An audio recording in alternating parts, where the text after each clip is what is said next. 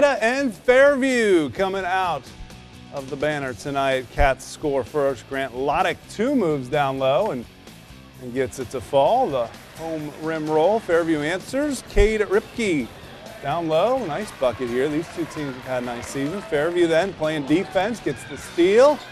Russ Zedek lays it in. Cats respond. Owen Recker open, lay-in, and the foul. More back and forth fun. Fairview's Caleb Frank, let's be frank, can lay it in.